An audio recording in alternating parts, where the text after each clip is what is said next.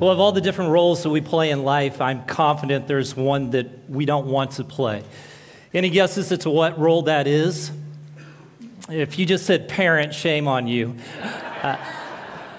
Although I get it, getting your kids in their Easter clothes and their hair combed just right is no easy task, especially when all they want to do is cram chocolate-covered bunnies into their mouth, right? I remember those days well. It is hard.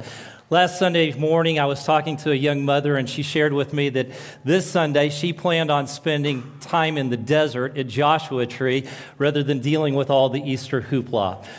And I don't blame her, but at the same time, I'm so thankful that not all of you decided to flee to the desert today. I am so thrilled that you are here, and my hope and prayer is that when it's all said and done, you will feel it was worth your time. My name is Sean. I'm one of the ministers here at Campbell. If I haven't had the opportunity to meet you yet, I'd love to do so following our service today. Immediately following this is a brunch and the storybook walk, and I'll be in the Welcome Center. And so if you have just a moment, I'd love to make a connection. I know sometimes it feels weird to talk to the guy who's doing the talk on a Sunday morning. You feel like all he's going to want to talk to you about is church stuff. I like to talk about church stuff, but I like to talk about sports and movies and all kinds of stuff. And so just stop by if you get a chance. I'd love to learn more about you. Back to the original question, what's the one role that most of us don't want to play in life? There you go. That's it, right? That's it, right there. None of us wants to be the sucker, right? None of us wants to be the person who gets played as a fool, and yet most of us have that experience from time to time. Now, if you're lucky, you walk away with no more damage than a bruised ego. But typically, the price paid for being duped is absolutely crushing. I was reminded of that recently when I came across the story of Lisa Linkins. Her story appeared on CBS News website. It showed up on February 15th. Lisa, at one time, was a background singer for Fleetwood Mac and several other prominent bands. In 2020, she lost her husband, Greg. They had been married for 23 years. And so, obviously, she spent some time grieving that loss, but she came to a point where she decided, you know what, I think I'm ready to try to find love again. And so she signed up on one of those online dating websites. And soon after signing up on that website, she found just a delightful man by the name of Donald, who was living in Australia at the time. The connection was immediate. It was undeniable. Texting conversations soon became daily phone conversations that would last up to 4 or 5 hours at a time. Everything seemed just right. Here's a picture of Lisa and Donald on the screen. You see the sweet little note that he's written to her. It seemed like she had found her next love, but I'm guessing you know where this story is headed. Lisa was being played. By the time she figured it out, she was out over $1 million.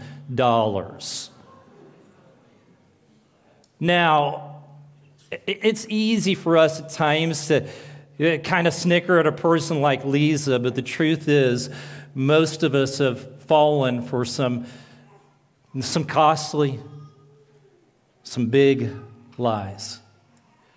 And that's what this new sermon series entitled Duped is really all about. Over the next 4 weeks, we're going to be looking at some of the lies that society is trying to get us to buy. And honestly, there are some lies that you and I have already bought. And one of those lies goes like this: you only live once. Or as the cool kids used to say, YOLO. But basically, if you're lucky, you get 70, 80, 90 years of life. But once you die, that's the end of the story. You're going to be placed in a box and stuck 6 feet in the ground, or maybe spread out over an ocean, never to be seen of or heard of again. And so you better get busy living in a way that brings you as much pleasure as possible while you have the time. Now, this YOLO philosophy has been around for a long, long time. It's not new. In fact, if you go all the way back to the first century world, You'll find this philosophy being touted by a group of individuals known as the Epicureans. Who were the Epicureans? Well, the Epicureans were not your prototypical Vegas-type people. They weren't the type of people who are apt to gamble and booze it up and hit the late-night club.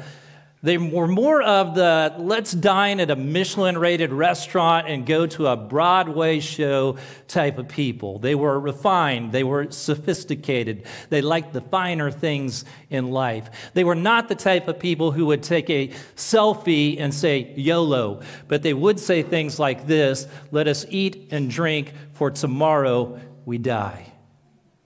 And that was their philosophy. And that right there is a lie. Now, it's not a complete lie. It's true that most of us will die, but this implication that death is the end, well, that's a bunch of hooey.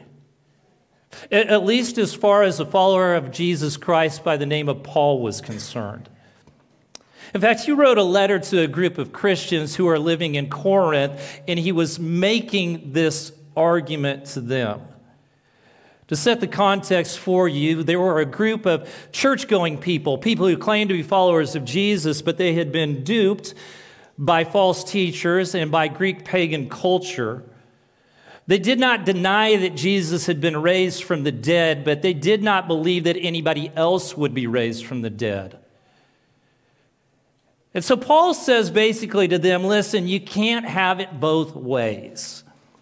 If Jesus was raised from the dead, then we are going to be raised from the dead. If we're not going to be raised from the dead, then Jesus was not raised from the dead.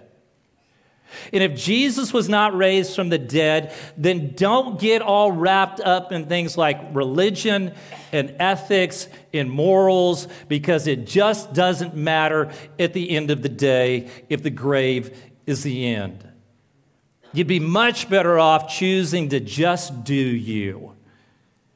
In fact, if the credits roll when your life ends, then live your best life now, however you define it. Paul, however, was absolutely convinced that Jesus Christ was raised from the dead. In fact, he was so convinced by this that he mentions it 7 different times in 1 Corinthians chapter 15 alone. Verse 20 is one of the places where he just emphatically states Jesus was raised. He writes this, but Christ has indeed been raised from the dead, the first fruits of those who have fallen asleep. He says Jesus is the first as in the pioneer, first to overcome death and come back never to die again. He's the first, but he's not the last. He's paved the way for us. He's the one who defeated death so that one day you and I will be raised as well. Now, who's going to be raised from the dead? Paul answers that question for us in Acts chapter 24 and verse 15. He says there will be a resurrection of both the righteous and the wicked. Who's going to be raised from the dead? Everybody's going to be raised from the dead. Good people and bad people, people with faith and people without faith. Everybody's coming up out of the dirt at some points. And you might be thinking, why should I believe this to be true? Isn't it possible that the Jesus story is the greatest hoax that ever has been played on humanity? Maybe. But I'd ask you to consider this. Most credible historians are in agreement that at one point in history there was a Jewish man by the name of Jesus who was crucified by the Roman authorities sometime around AD 33. They disagree on this, whether they're people of faith or not of faith. They've looked at history, taken it through all the process of historical research, and said, yeah, this guy existed, just like Alexander the Great, just like any other historical figure. He was a real person. Now, where they disagree is this. They disagree on whether or not he actually came back from the dead. Actually, if he was raised from the dead. That's the point of disagreement. And some people would argue you have to be a huge sucker to buy this part of the Jesus story. Now, guess who shared that opinion at one time? The very same guy who wrote 1 Corinthians chapter 15. Paul, or as he was known early in his life, Saul. Saul was absolutely convinced that anybody who bought into the Jesus story, that he was raised from the dead, had absolutely lost their mind. They were just flat out stupid, but they were not only stupid, he also believed that they were a threat, that they were a danger to society. So much so that he dedicated his life in his early years to making sure that he would rid these people from society. He did not want them around. What changed for Paul? What happened that made him change from, I don't believe this, to I do believe this? Well, we find Paul's answer to that question in Acts chapter 26, beginning in verse 9. To give you some background, at this point, as Paul's speaking, he's under arrest for preaching the name of Jesus. But he is given the opportunity to share his testimony with a man by the name of King Agrippa. And these are the words that Paul shares about his own life. I, too, was convinced that I ought to do all that was possible to oppose the name of Jesus of Nazareth. And that is just what I did in Jerusalem. On the authority of the chief priests, I put many of the Lord's people in prison. And then when they were put to death, I cast my vote against them. Many a time I went from one synagogue to another to have them punished. And I tried to force them to blaspheme. I was so obsessed with persecuting them that I even hunted them down in foreign cities. On one of these journeys, I was going to Damascus with the authority and commission of the chief priest. About noon, King Agrippa, as I was on the road, I saw a light from heaven brighter than the sun blazing around me and my companions. We all fell to the ground, and I heard a voice saying to me in Aramaic, "Saul, Saul, why do you persecute me? It's hard for you to kick against the goads." And then I asked, "Who are you, Lord?" "I am Jesus, whom you are persecuting," the Lord replied. For the longest time, Paul believed that Jesus was nothing more than a troublemaker who was crucified on a cross and then laid in a tomb. But that's a pretty hard position to hold when the resurrected Jesus pays you a visit. You say, true, but isn't it possible that Paul made the whole thing up? It is. But my question and response would be, what motivation did he have? He had absolutely zero to gain from a worldly standpoint to make this change. He had so much to lose. In making this claim, he knew he would lose friends, he would lose his job, he would lose his reputation, and eventually it would cost him his life. So why did he make this change? In my mind, there's only one reasonable explanation, and that is he saw the resurrected Jesus. He saw him. The one who had defeated death and had overcome death and had come back from the grave, he saw him. And Paul knew this. He knew, if that's true, then I'm going to be raised. And so if I die at the hands of these people who don't like what I'm preaching, it's okay, because I'm going to be raised as well. Now, just quick side note observation.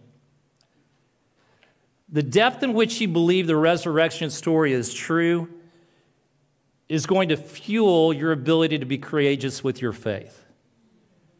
Let me say it the opposite way. If you're not risking anything for the cause of Jesus Christ in this world, you probably need to step back and question, do I really believe that he walked out of the tomb? Because it makes you courageous when you understand and believe this story in the depth of your being. You begin to put things on the line because you know this isn't it. There's more. There's more that's going to take place. You say, okay, maybe Paul believed it, but isn't it possible that he was mistaken? Why should I trust him any more than the guy who claims he saw Kurt Cobain having a cup of coffee at Starbucks in Seattle? Or the woman who claims that she saw Michael Jackson on the It's a Small World ride at Disney? Why should I believe this guy by the name of Paul? And what I would say to you this morning is that if Paul was the only person to make this claim, I'll be the first to admit you should not believe him. But he wasn't the only person to make this claim. Even prior to Paul, there were many, many people who made the claim that they had been visited by the resurrected Jesus. In fact, Paul makes reference to these individuals in 1 Corinthians chapter 15. He says in verse 3 through 8, "For what I received I passed on to you as of first importance. The Christ died for our sins according to the Scriptures, that he was buried, that he was raised on the third day according to the Scriptures, and that he appeared to Cephas," or Peter, "and then to the 12. And after that, he appeared to more than 500 of the brothers and sisters at the same time, most of whom are still living, though some have fallen asleep. And then he appeared to James, then to all the apostles. And last of all, he appeared to me also as to one abnormally born." Hundreds of people saw the resurrected Jesus. And when I say saw, I don't mean that they caught a glimpse of him from a distance. So many of these people had a direct conversation with the resurrected Jesus. A few of these people, they sat around a campfire and they watched the resurrected Jesus make breakfast for them. One individual at least put his hands in the scars in Jesus, or his finger in the scars in Jesus' hands. And most all of these individuals were instructed by Jesus as to how they were to carry out his work in his absence. The point I want you to see this morning is this, that they're seeing Jesus was so up close and personal, there's no way it was a case of mistaken identity. Now, was Paul the last person to see the resurrected Jesus? It seems he's maybe the last person in Scripture, but that doesn't necessarily mean he was the last. Today, there are numerous stories of individuals who have converted from Islam to Christianity who make the claim that they made that decision because they received a visit from the resurrected Jesus through a dream or a vision. In fact, Jerry Truesdell, who works with one-time Muslim leaders who are now planting churches and discipling people in the Muslim world, he reports that 40% of these individuals claim that it was a dream or a vision that set them on this journey to discover more about Jesus the Messiah. And so many of these individuals say that when Jesus appeared to them in a dream or a vision, he invited them to come follow him. Now, whether or not you believe in these types of testimonies, and I'd be the first to admit, if you're like me and you've never had that type of experience, you're probably just a little bit skeptical. And so whether you believe in that type of testimony or not, I want to encourage you to really look at the evidence for the resurrection, because the evidence, besides just eyewitness testimony, it's weighty. It is significant. And if you've yet to consider that evidence, I'd encourage you to do so, because so much is riding on whether or not this is true. And the cost of being duped about what happens when this life ends is way too high not to take it seriously. What exactly is going to happen when this life ends? Paul says we're going to be raised.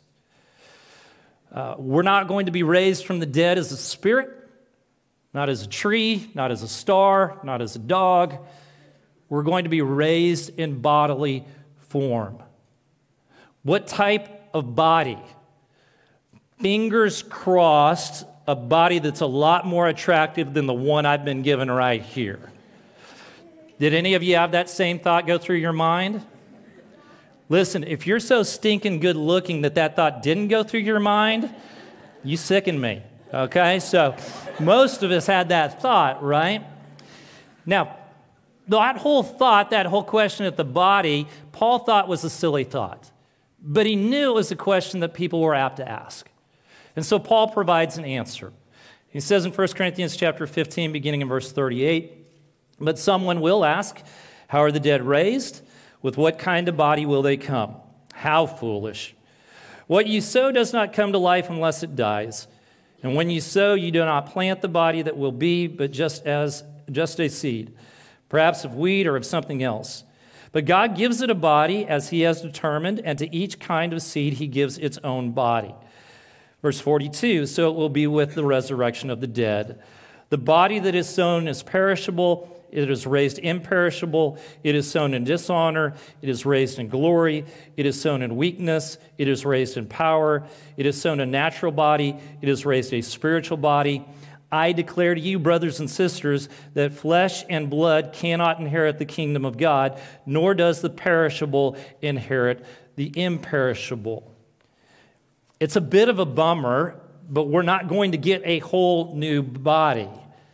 But the good news is this, that this body is just a seed of what my future body will be. That when I am raised from the dead, my body is going to undergo a remarkable transformation.